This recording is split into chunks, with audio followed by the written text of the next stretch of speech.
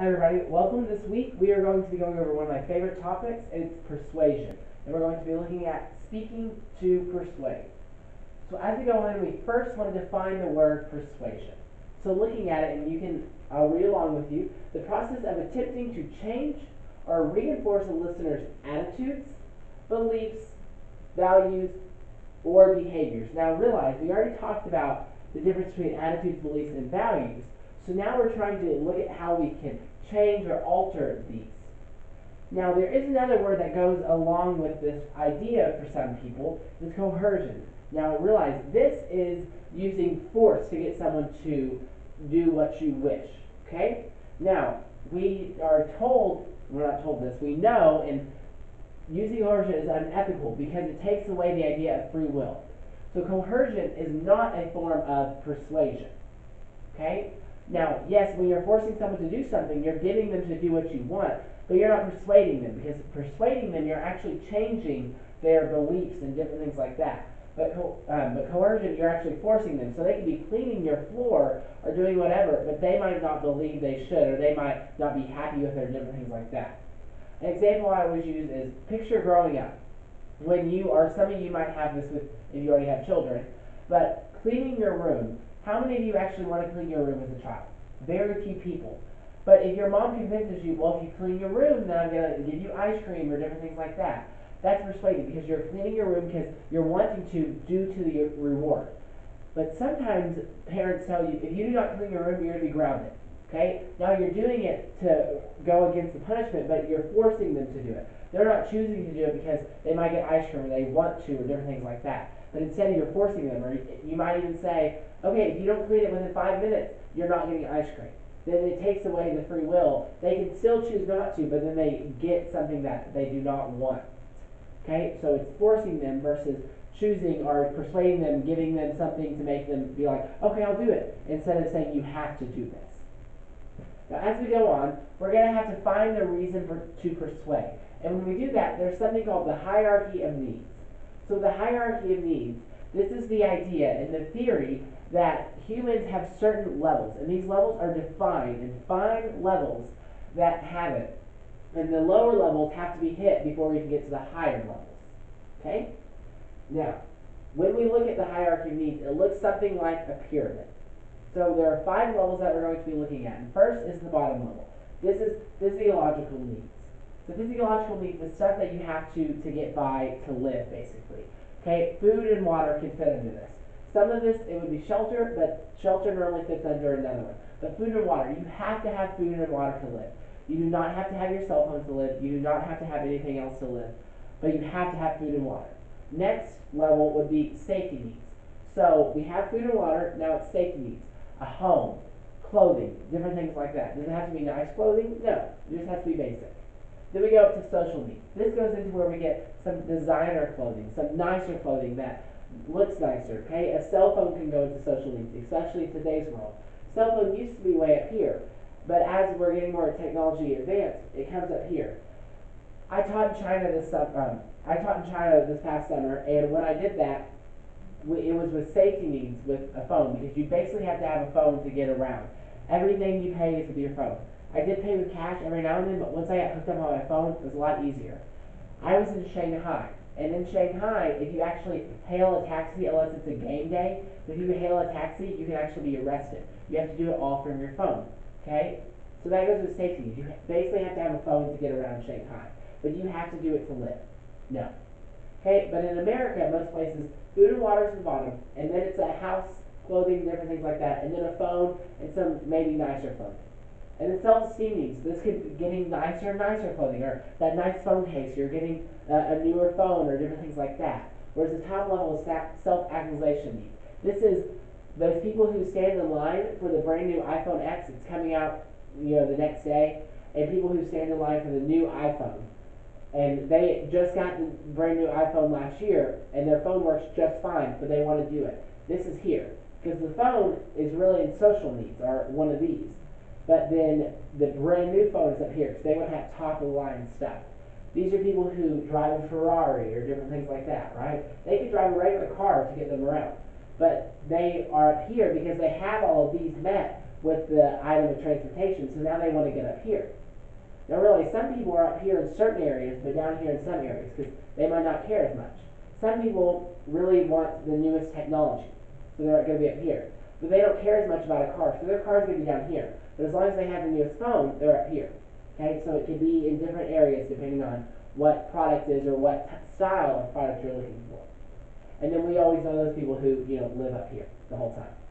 But what this theory states is before you can get someone to buy the brand new iPhone, you have to make sure they actually have another phone. Or before someone can get a brand new car, you want to make sure that they have basic food and water. Because what it's saying with this is if they don't have food and water, they're not going to be able to buy this, or they're not going to want this product, because they're more so looking at this.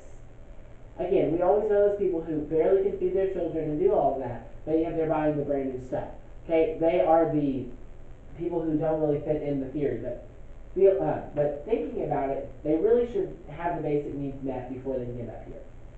And that's what the hierarchy of needs is. Now, as we move forward, we want to make sure that we're establishing credibility with pathos, which is the emotional appeal. So you're looking at it and you're saying, oh, look, I really want to do that because it makes my heart happy, or something like that. So you're being persuaded to do something due to emotional appeal. You could also do logos, and logos would be something like, oh, I really want to do that because it makes sense. An example that I use with these is, with these, I've really been wanting new ski boots. I own my own skis, and the way I did it was through logos. But with the new skis, I tell my wife, she's a very mathematical person. Okay, I tell her, look, here's how much new skis would cost. Here's how much I pay for my ski boots, not skis. Here's how much ski boots will cost. Here much is how I pay for them when I rent them. This is how often we go, and I showed her the math and said, after X amount of years, they're going to be paid off, and then we're going to be saving money. Okay, so that's logic. It logically makes sense that I should do that. It's going to save us money. But if my wife was more like me, I would say, just think, getting new ski boots would be so good. They could be my own color. I could get what I want. I don't have to walk to the ski store and try them on and then walk all the way back to the cabin and then have my ski boots and have to walk there. I just put on my ski boots in the cabin, and if the cabin's close, then we put the ski boots on, walk out, and go on the slopes. Wouldn't that be great? And that's the one I tried to use this year, but then what happened is the cabin we rented was a half a mile away, so it didn't really work. Okay, so pathos, logos, and ethos. Okay, now ethos, I know it says pathos right here, so let's say ethos. Now ethos is the ethical appeal. Okay, we all have that one friend who we do everything with, and if they tell us, hey, you should jump off this bridge, you're going to look at them and say, oh no, I don't think that's smart. And some people will say, I don't think that's smart. Some people will be like, okay, but then what happens is that friend's going to look at you and say, have I ever steered you wrong before? And you're going to be like, no, you haven't. Let's jump off this bridge. And you do it, okay? But some people, it takes a little bit of persuasion to say, look at my track record. Look at the ethics of our friendship. Look at me as a person. Don't you trust me? Yes, I do. This is why when we have testimonials from certain celebrities, you're like, I love that celebrity. I'm going to do it. Their ethics, their background is good. But then sometimes when certain celebrities are the spokesperson for a certain product, you're like, nope. Not doing that because their ethics are all out of whack. And a lot of times, example is Jared from Subway, when they figured out he was doing having all those issues and doing the things that he shouldn't have been doing, then what happened was Subway took him out because now people don't want to follow Jared and they don't like him and his weight loss story and all that due to the unethical things he was doing. Now, as we move forward, there are 3 common terms we're going to be going over. Now, realize the text does not talk about this, but these are 3 of my favorite persuasion terms because, again, this is one of my favorite subjects. So looking at it first is mere exposure theory. Okay, mere exposure theory is the theory that you were going to have something that you might not like. So we all have heard a song that we do not enjoy, correct? The first time we hear it, we're like, oh, that's not a good song. Then we hear it again, oh, why is that song still playing? And we hear it again. Okay, I kind of see the interest in the song. We plays again. Okay, I kind of like the song. Play again. Oh my gosh, this is the best song ever. Okay, so that's what mere exposure theory is. And the more and more we're exposed to something, the more and more we're going to like it. The issue is with mere exposure theory, if you hear it too much, you see it too much, different things like that, you're all of a sudden going to start hating it. Okay, so mere exposure theory is the more and more you listen to it, the better it's going to be. But all of a sudden, you hear too much, it goes downhill fast. So you have to make sure you have that good balance and not doing it too much, or it's going to go downhill.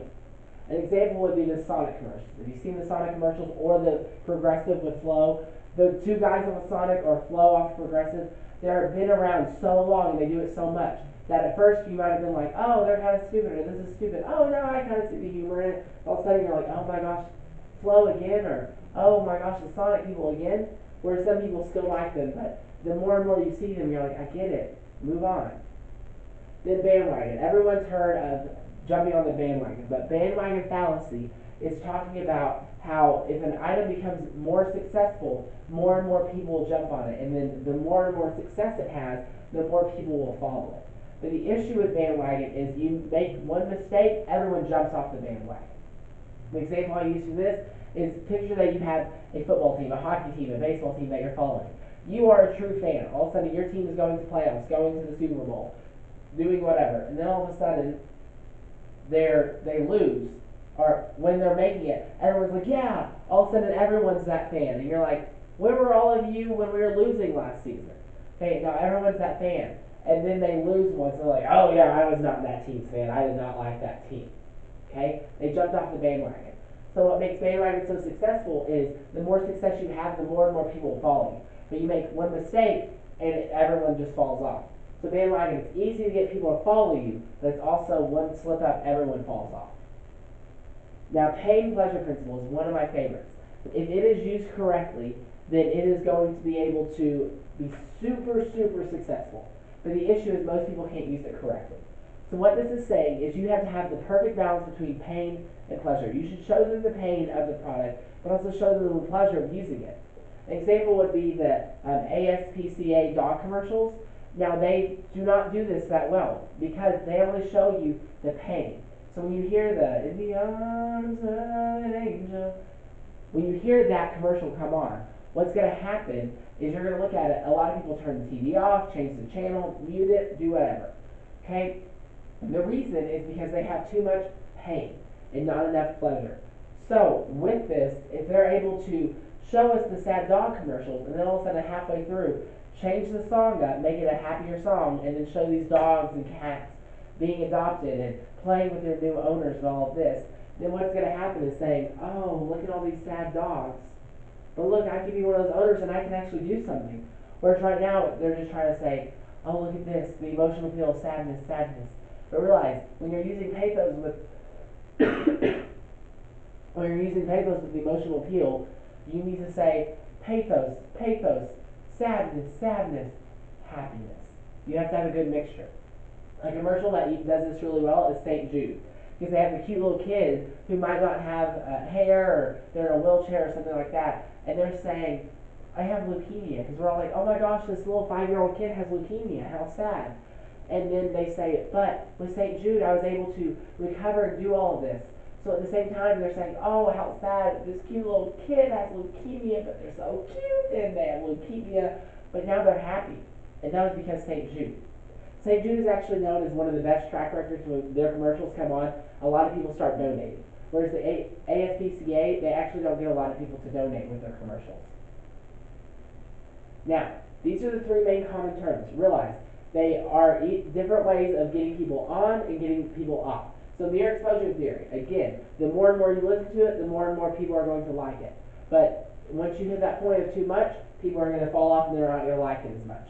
Bandwagon, the more success you are, the more people follow you. You mess up once, everyone can easily fall off.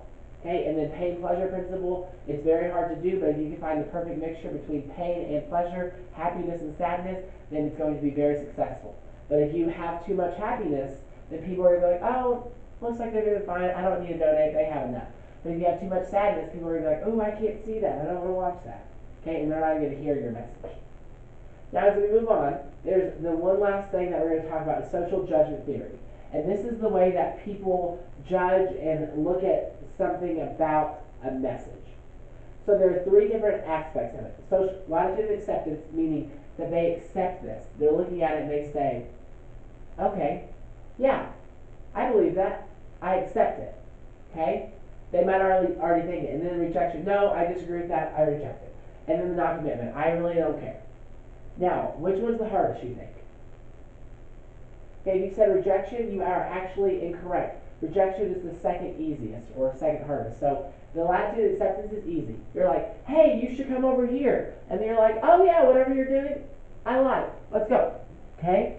But the latitude of rejection, people are going to be like, nope, I don't agree with you. But a lot of times rejection, they'll at least sit with you and talk about why they think you're wrong or why they're right, and they'll have a discussion or a debate with you. Whereas latitude of non-commitment, they're going to say, no, I don't care, goodbye. Okay?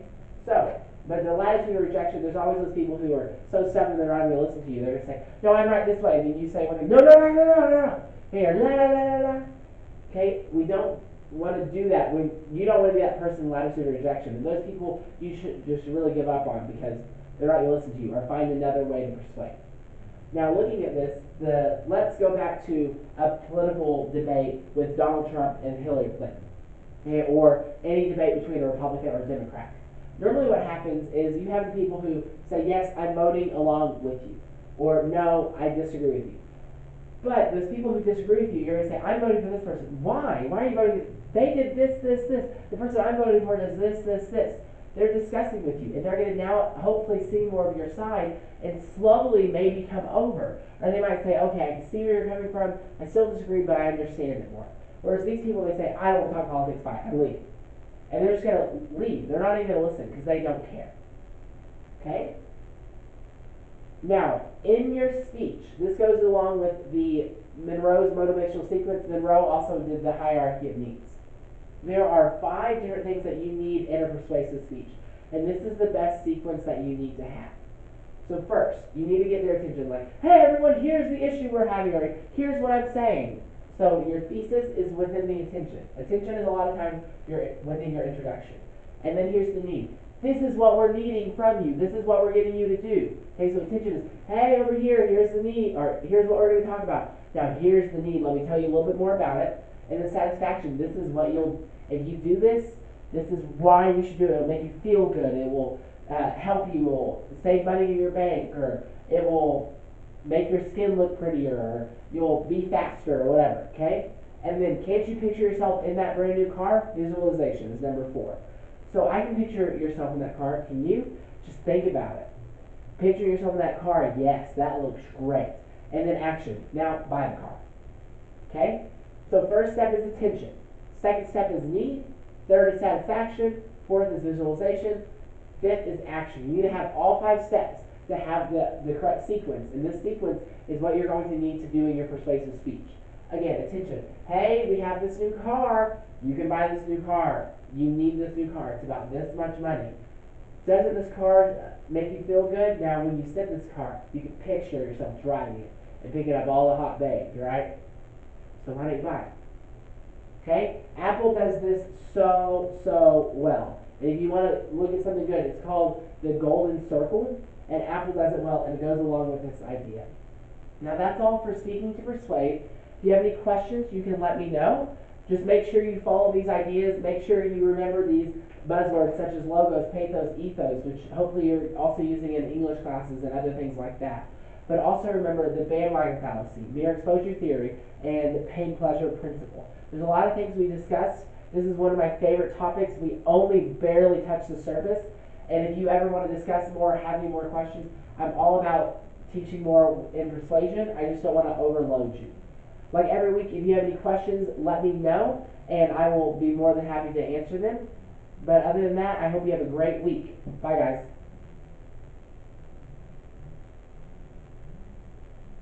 And